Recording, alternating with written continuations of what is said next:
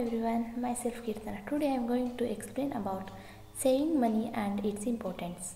Saving money helps us in emergency times and provides us with an opportunity to enjoy a quality life. Putting aside of some of the money is a systematic manner can help you steer out of many hurdles and obstacles in life.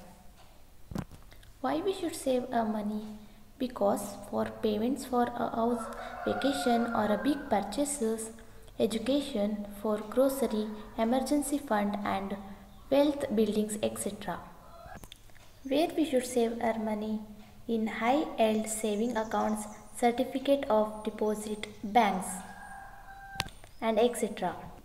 See, this is my piggy bank. I will save my money in my piggy bank.